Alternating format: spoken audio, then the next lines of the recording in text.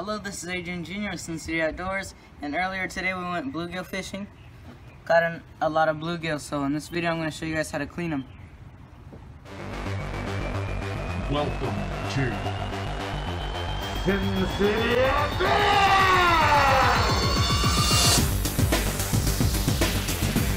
Fishing, hunting,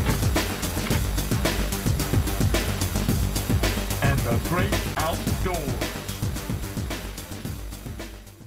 I'm going to find the biggest one to make the video on. The rest I'm just going to put in the ice chest for now. So this first way is going to have bones, but you get the most meat.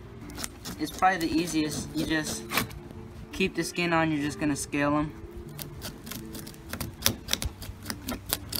So after you're done scaling this fish, what you're going to do is you're going to cut at an angle behind the gill all the way up, and you're going to turn the knife and follow the spine.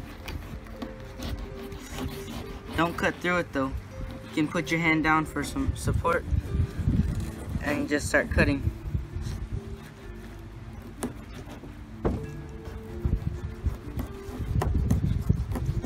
They can be pretty slippery, so you gotta hold on to them.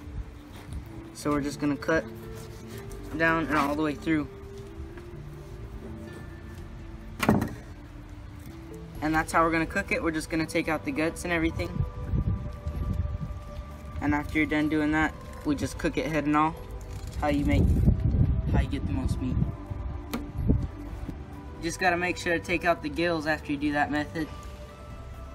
All you gotta do is just, almost like you're cleaning a trout, just pull out the gills. Okay, this fish is good, so we're just gonna give him a rinse and he's ready to fry. We'll go on to the next fish.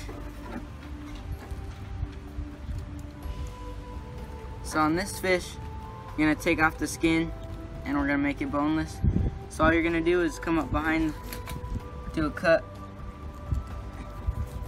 behind the gill plate all the way up, and then you're gonna follow the backbone.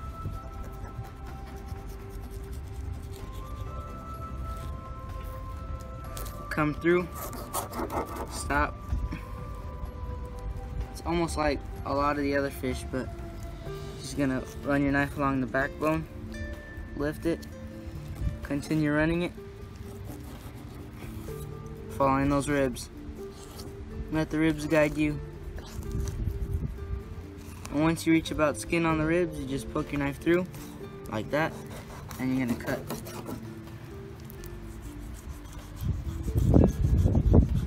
And lift and cut.